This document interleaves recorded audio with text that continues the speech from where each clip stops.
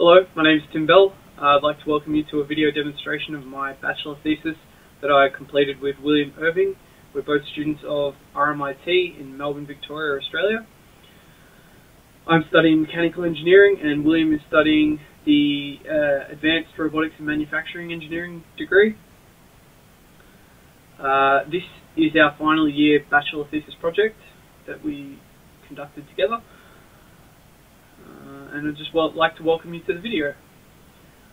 You will notice that there are some cuts in the video.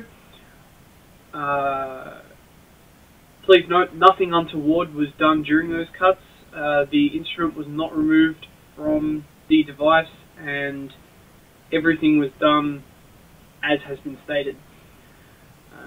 Thank you very much. I hope you enjoy the video. Cheers. Bye. Exhibiting that the guitar is in tune.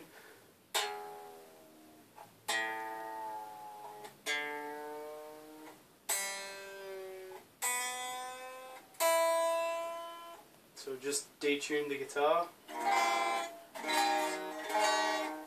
That sounds pretty horrible. Okay. So this is the setup. We start at the guitar, which is plugged in via a guitar jack, which runs to the preamp connected here. The preamp then outputs from here to the laptop, goes in here through the line in port. The control box here connects through USB to the laptop. The control box has 6 buttons. Each button pulses one string. It has a reset button which resets the whole system, and a start button which will start the control box into receiving mode. And it also has a power on, power off kill switch which lights up, as you can see. The control box is connected via these cables down to the device, which now I'll pass over to Ronnie. Now, as you can see, the device has motors on either side connected to these drive adapters, which will grab onto the machine heads of the guitar. The hinges allow for movement, and also movement this way, which allows for a more tolerable fit and doesn't risk bending or breaking things in the guitar. To make removal of the device from the guitar and putting the device on more simpler, that's good English, simpler, we've installed these pins, or removable pins, which allow this wall to come off. And this foam supports the headstock of the guitar from banging and crashing down onto these hard parts. And that's all for into the device.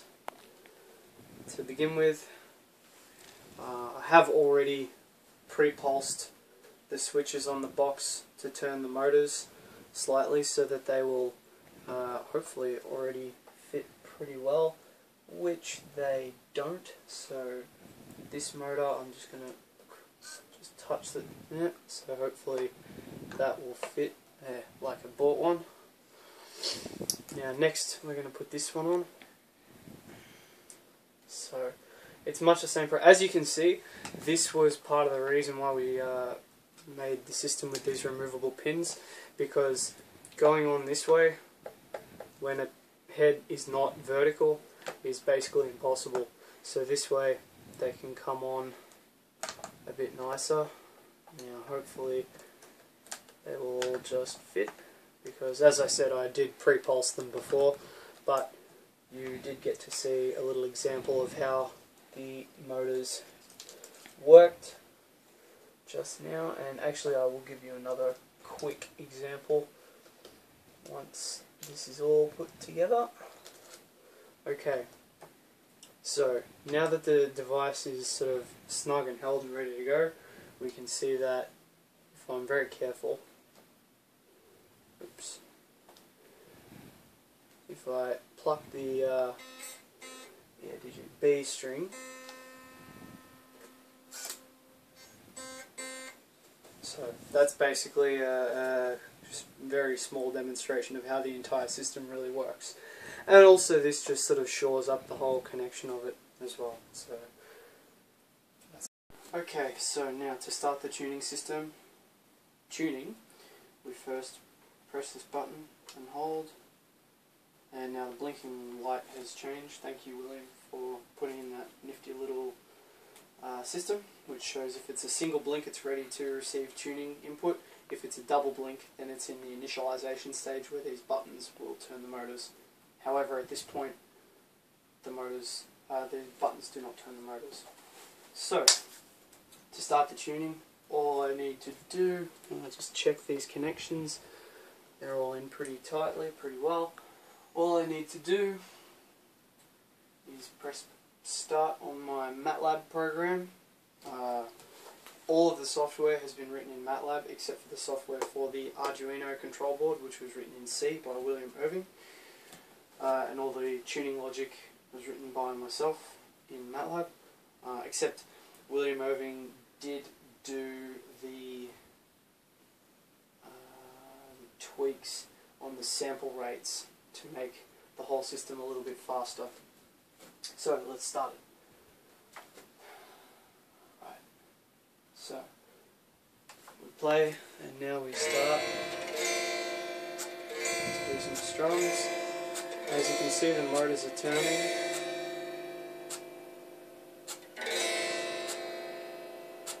And at the moment, the system is designed to, it's a much simpler version of the system, and it will do only 20 cycles, which it has just finished, of the loop.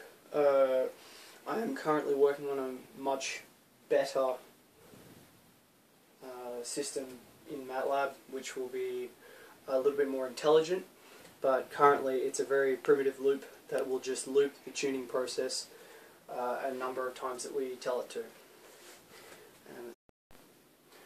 Okay, so we ran the tuning program once and it was slightly still a bit out of tune, so we ran it again, and that's tuned it up quite a bit nicer. So now I'm just going to show you how we remove the device.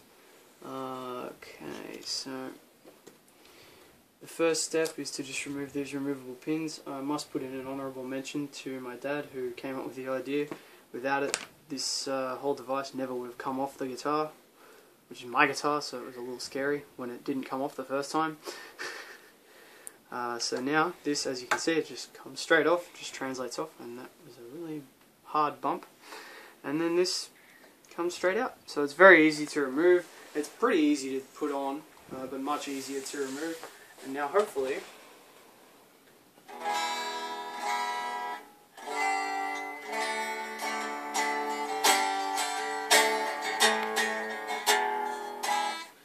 so as you can tell, it's still slightly out of tune, by, you know, it's not at the ideal, but it went from very out of tune, which I'll put a little clip in before for a direct comparison, with a C chord and or an E or a G, whatever I used before, and yeah, now it's in, I would say, a playable state for someone who's, you know, happy enough with that.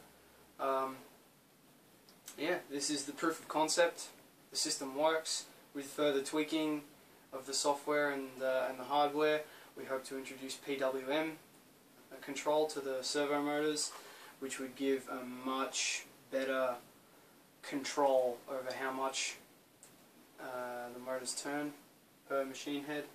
And yeah, other than that,